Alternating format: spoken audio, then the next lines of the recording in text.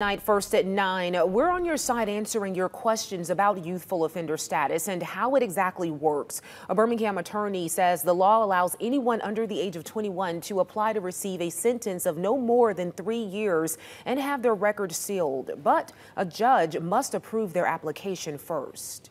It applies to any crime, but the chances are, the higher the crime, the capital murder, robbery, rape, the less likely that a judge is going to grant it. But in the crimes of violence, it's very rare. There has to be exceptional circumstances for a judge to grant it.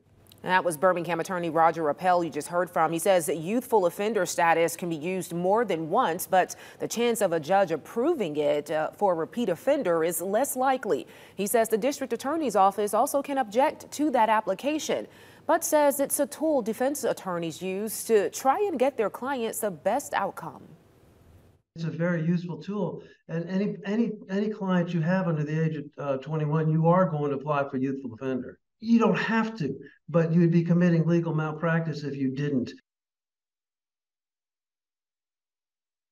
Now, the youthful offender status also requires a defendant to give up their right to a trial, and a judge decides their fate. Appel says that the punishment can be up to 3 years in prison, but most likely it will be probation.